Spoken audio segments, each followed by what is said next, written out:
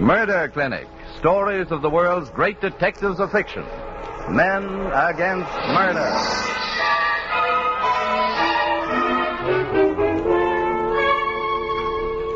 Each week at this time, WOR Mutual turns the spotlight on one of the great figures of crime detection and brings you his most exciting case. Tonight, Agatha Christie's unique detective Hercule Poirot in the tragedy at Marsden Manor.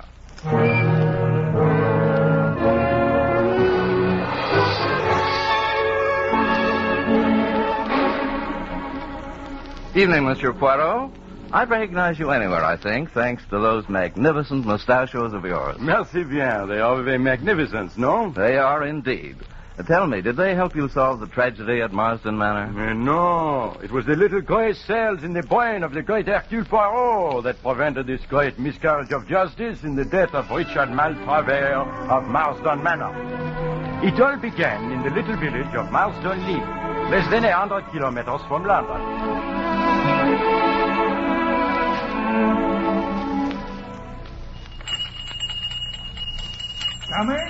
Come in.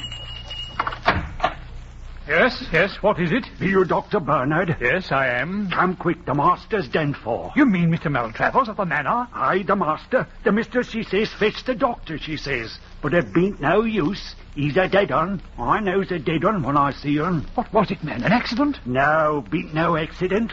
I found him in the lower meadow, with the blood running out of his mouth. Be a stroke. A stroke? That's what it be. Well, hurry, man, let go.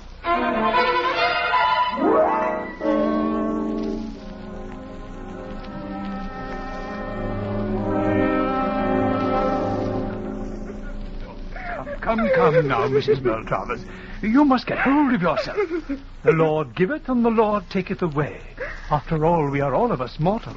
But why, Richard? He was so good, so kind. Why did this have to happen to him? Oh, come, please. He seemed so well, so full of life. Why, only last week he passed a medical examination for insurance. How could he have died so suddenly? Doctor, what happened? A hemorrhage due to stomach ulcers, undoubtedly, resulting in a stroke.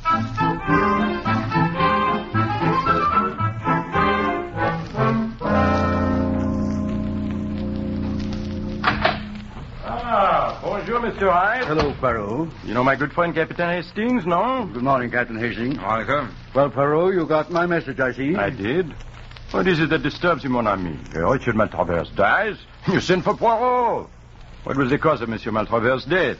The death certificate says a hemorrhage resulting in a stroke due to stomach ulcers. But surely you did not bring Papa Poirot here to talk of the stomach ulcers.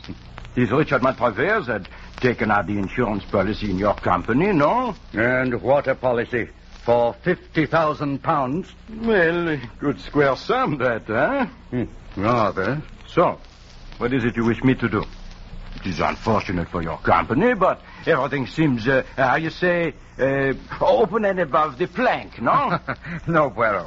Open and above board. Ah, my good friend, the great Hastings. Always he corrects the English of Hercule Poirot. Monsieur Wright, I ask you, do I not speak the English of a superb? You do indeed. But to get back to your previous question, what my company wishes you to do is to investigate the circumstances of Mr. Maltravers' death. So, what is it you suspect, mon ami? Well, of course, you know in the case of suicide, the policy is invalid. Yes.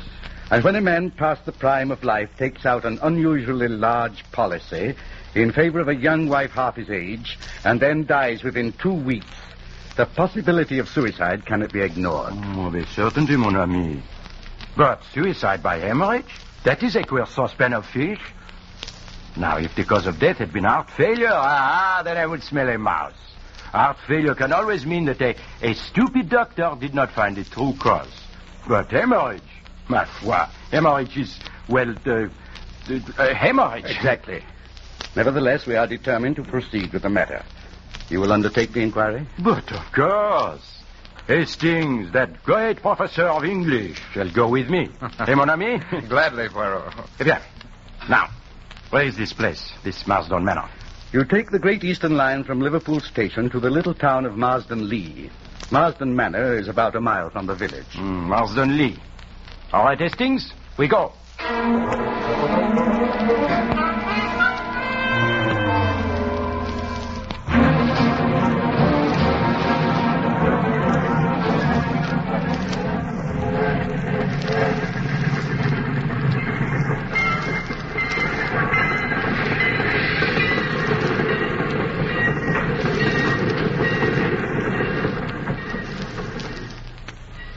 Ah, well, so this is Marsden Lee, eh?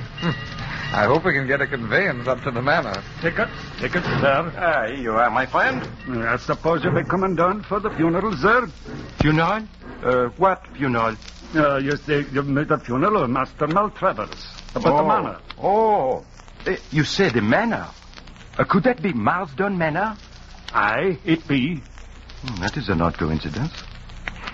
My friend and I, we have come down with the thought of buying this Marsden Manor. You couldn't pay me to live there, you couldn't. Why not? It be haunted. Haunted? Aye, haunted. Seen things there, folks says. Yeah, we should see.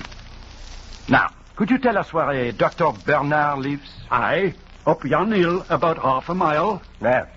Come, Hastings.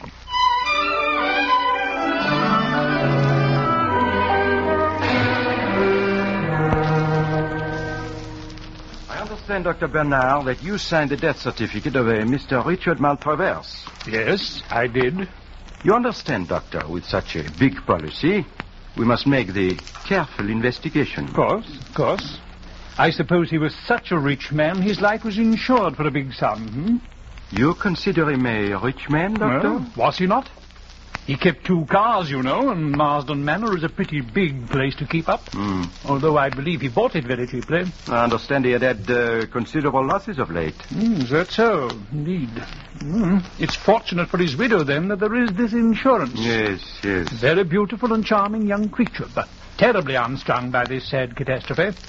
I've tried to spare her all I could, but of course the shock has been very great. Why shock?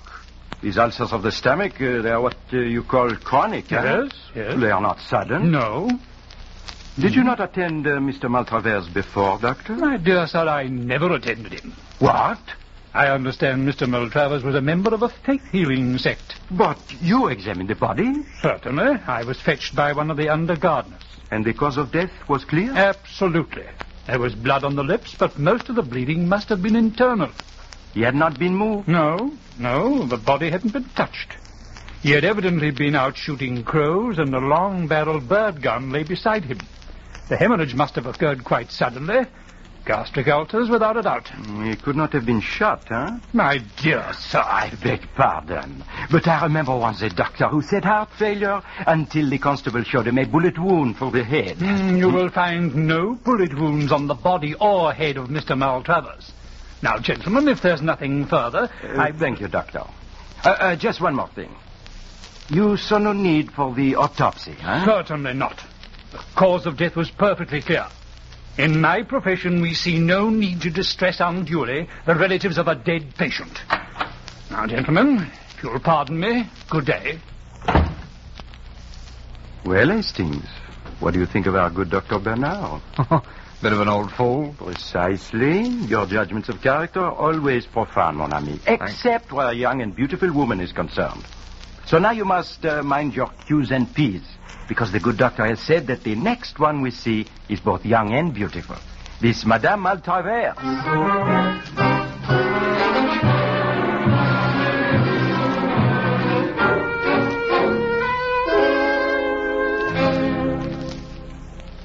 Madame Maltravers, I cannot tell you how I am sorry to bother you in this way.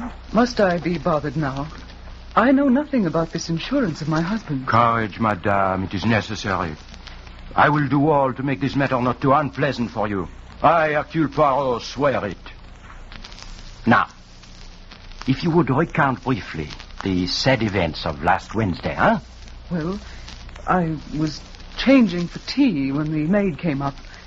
One of the gardeners had just run up to the house. He'd found Richard. No, I comprehend. Enough.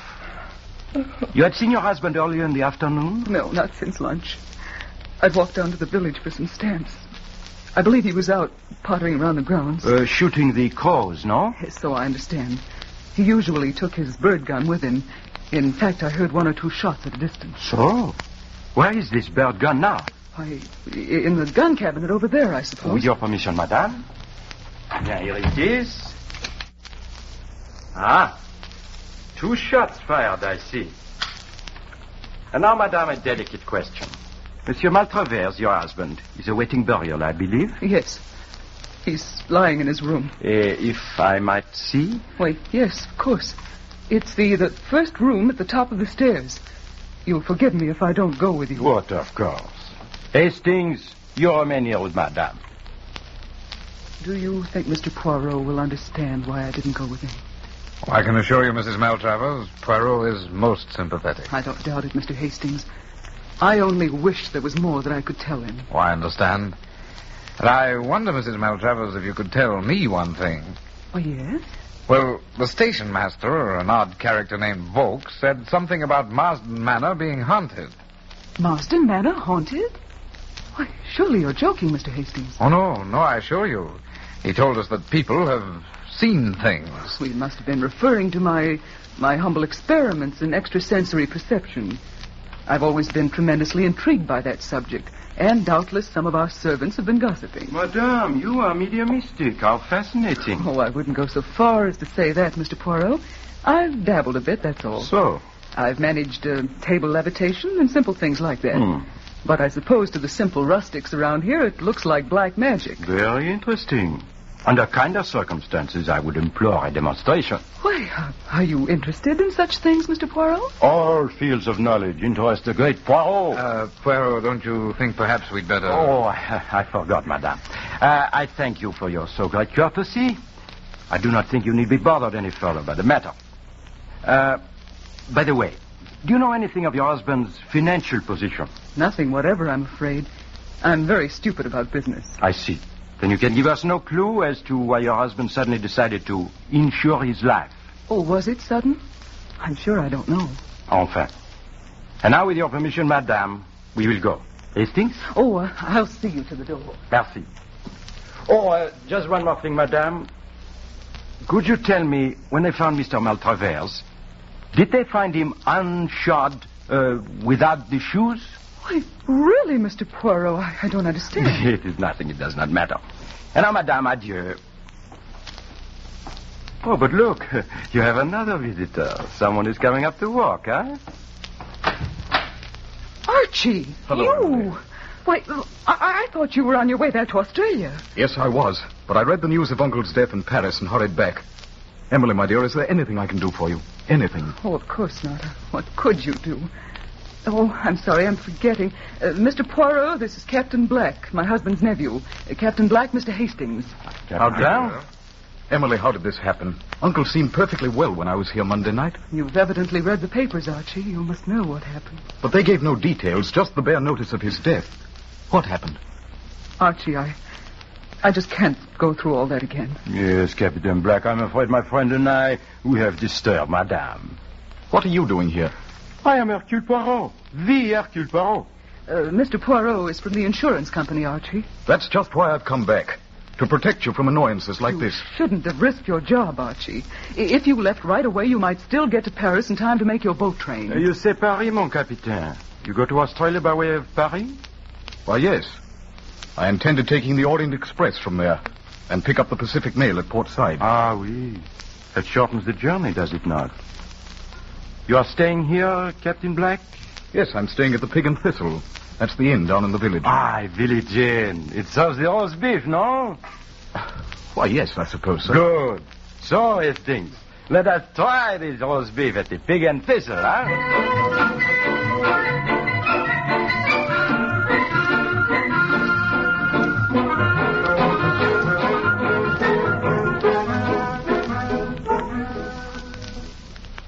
All right, Poirot. Now you've had your roast beef.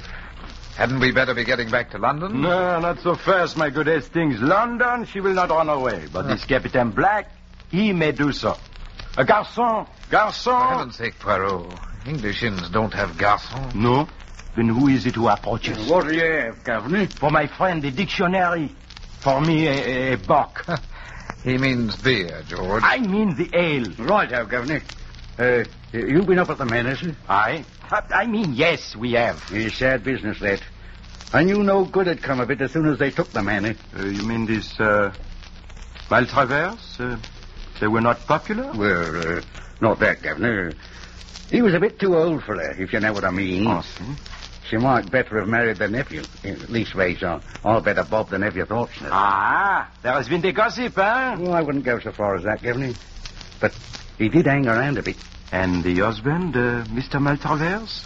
He object? Not as I knows of, Governor. But I is my opinion, I is. Without a doubt, it is the worst opinion, no, George? But the Captain Black, here he comes now. Hello, Poirot. Here you are. Captain Black, come, will you not join us? Bark, perhaps? Yes, thanks. I don't mind if I do. Wait, a mug of ale. Oh, hello, Governor. Sad business, this death of your uncle, huh? Yes, and so sudden, too. He seemed in excellent health when I dined with him Monday night. So? And was he also in good spirits?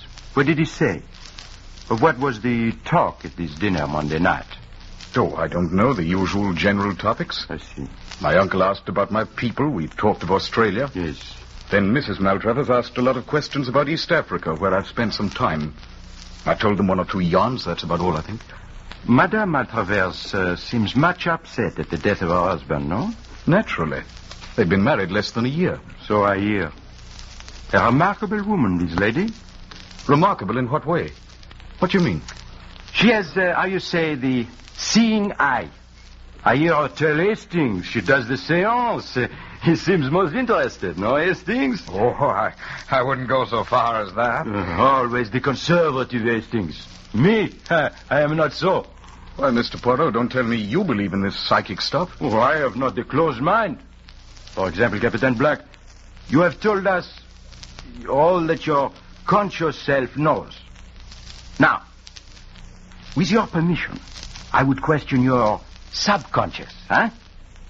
Psychoanalysis, eh? Well, it's nonsense, but I don't mind. Merci. It is like this. I give you a word. You answer with another word. Any word. The first word you think of. Eh bien, shall we begin? Go ahead. Hastings, note down the words, please. Very well, Poirot. Now, day, Night. name, Place. Bernard, Shore. Monday, Dinner. journey, Ship. country, Uganda. story, Lions. bird gun, Farm. shot, Suicide. elephant, Tusks. money. Lawyers. So, that is all. You are a good subject, mon capitaine. You don't mean to tell me that rigmarole means anything to you? Maybe not. But nevertheless, you are a good subject. Well, if you don't need me anymore, I think I'll go upstairs and unpack. Shall I see you again before you leave, Mr. Poirot? Yes, I should not be surprised. Good. See you later. Au revoir, mon capitaine. And now, my clever Hastings, you see it all, no? Well, I don't know what you mean, Poirot. Does that list of words tell you nothing? Sorry, I'm afraid it doesn't. Then I will assist you. To begin with, the Captain answered within the time limit. No pauses, no making up the mind. Day to night and place to name are normal associations. Then I give him Bernard, the name of the doctor, if he knew him. Evidently he does not. When I say Bernard, he says shore. Monday means dinner, country is Uganda. Story recalls the lion story he tells them. All natural. But now, notice. When I mention bird gun, I get the unexpected answer, farm. When I say shot, he answers at once, suicide. A man he knows commits suicide with a bird gun on a farm somewhere. Imbecile that I am! The great Hercule Poirot is hoodwinked. What are you talking about? Do you not see, Hastings? That is the story the Captain Black told at the dinner Monday night. Oh, I see. And you think that gave Maltravers the idea? You think he shot himself in the mouth with that bird gun? Why not? Remember, the bird gun has a very tiny charge of powder. The bullet would remain lodged in the brain. All that would show would be the blood in the mouth. Come, Hastings. It is not too late. Of course, but where? To see once more this dead man. To Marsden Manor. Hastings, to Marsden Manor.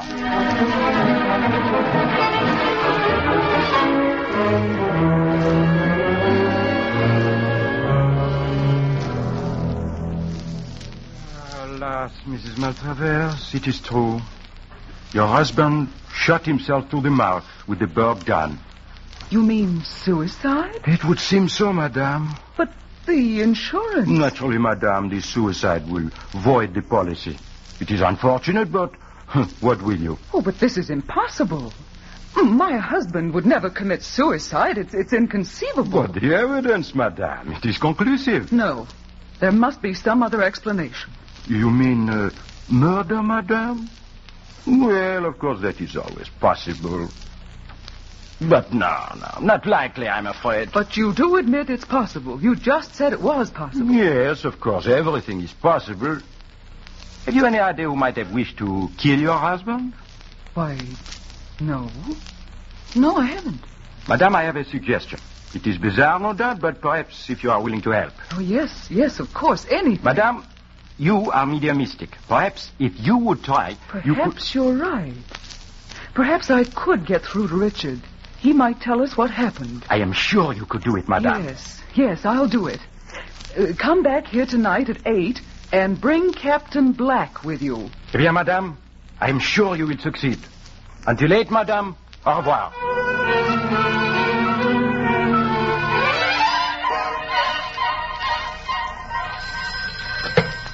Hello? Dubois Theatrical Agency? Henri Dubois. This is Hercule Poirot. Bien, mon ami. Henri, I have a part for you. For one appearance only. Oui, as always. Now listen closely. This is what I wish you to do.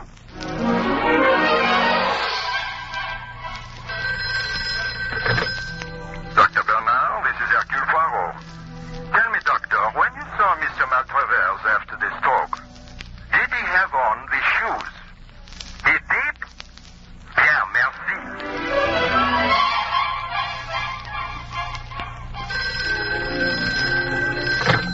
Hello, Scotland Yard. Inspector Japp, please. Hello, Japp. This is Poirot. Quite well, thank you. Inspector, I think I have a murderer for you. No, there is no time to explain. Be at Marsden Manor, Marsden Lee, at 8 o'clock tonight. Wait outside the window. And do not come in until I call, eh? Good, remember. Marsden Manor at 8.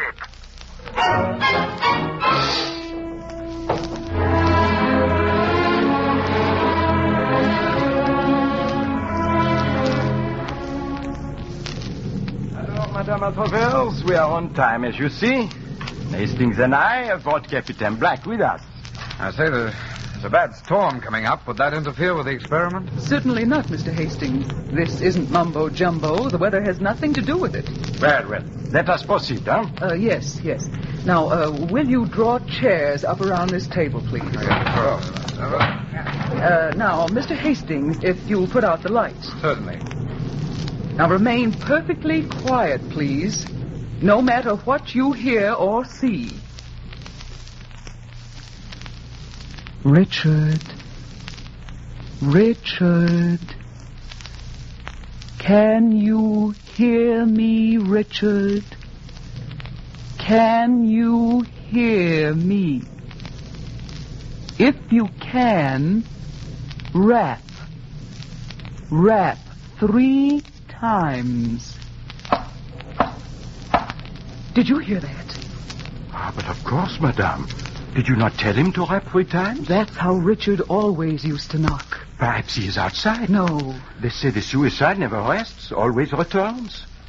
Listen. What was that? The front door slammed. What? No, Captain Black. It was but the thunder. Poirot, I hear footsteps. It is the wind, madame. I will close the door.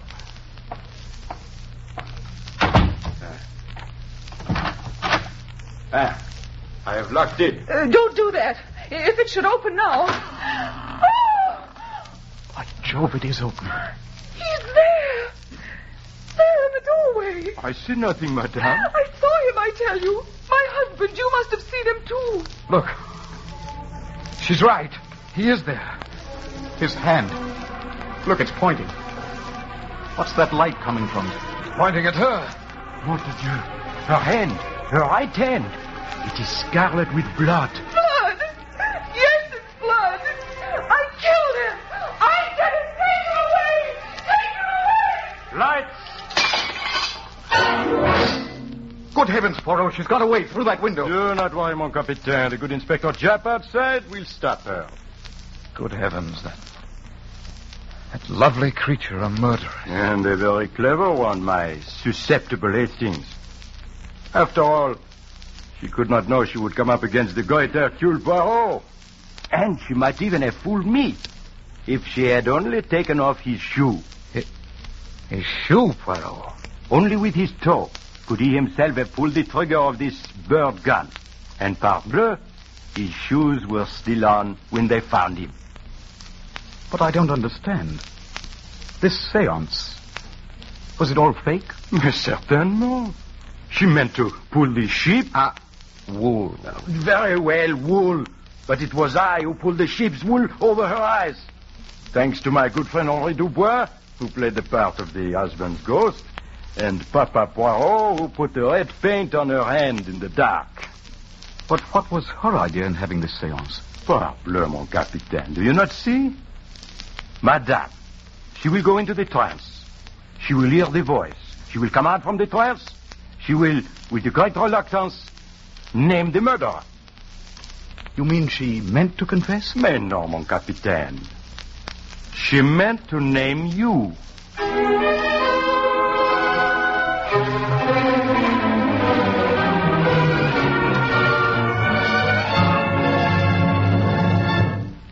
You have been listening to Murder Clinic.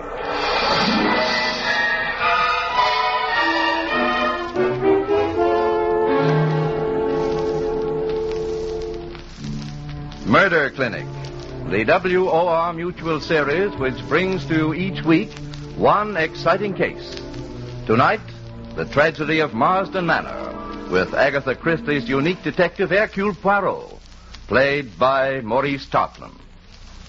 Next week, Murder Clinic will bring you Fred Irving Anderson's Deputy Farr, the Vermont farmer who became chief of the Homicide Bureau in New York City. Deputy Farr, the man with the nose for murder. The story is Gulfstream Green, in which the deputy proves that the conceit of murderers is colossal.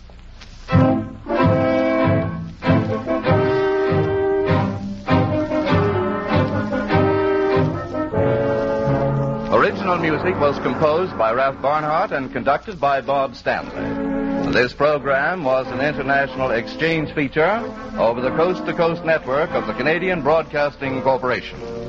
Tales told on Murder Clinic are adaptations by authors Lee Wright and John A. Bassett. Murder Clinic is produced under the direction of Alvin Flanagan. Frank Knight speaking.